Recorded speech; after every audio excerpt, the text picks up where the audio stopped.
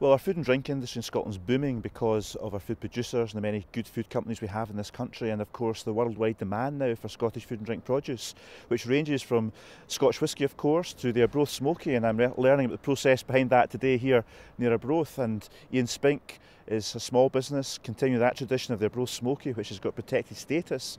So there's a whole range of products coming from Scotland, and we're very, very lucky to have that basket of famous food and drink products. It's fantastic news for Scotland that that industry is now worth just below £14 billion. That's massive.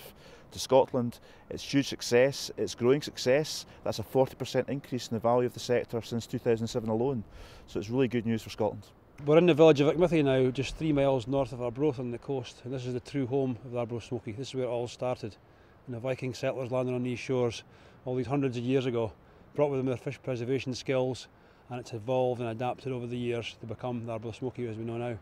I'm the only one doing the Arbroath Smokies in the truly original way now. I'm using the old barrel casks that I used to use before, smoked in the ground over a hardwood log fire. And it's just exactly as it was done hundreds and hundreds of years ago. It's simply the best way as well to do it. We've tried using modern kilns costing hundreds of thousands of pounds, and they can't come close to what a £20 whisky barrel can do.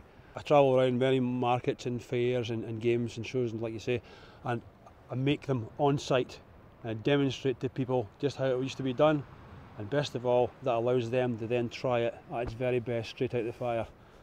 So it's seen as an alternative to the usual hot dogs and burgers and things you can buy at the shows. So it's a real traditional Scottish fast food.